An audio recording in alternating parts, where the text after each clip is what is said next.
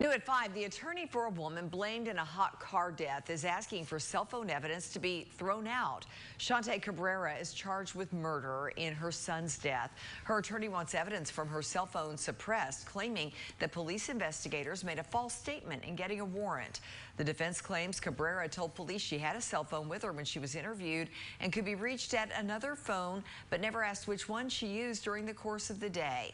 Cell phone evidence could be key in this case. As we reported earlier this year, investigators said they found text messages threatening to kill the child's father, the child, and herself, quote, because she couldn't handle it anymore. We, of course, will keep following this case.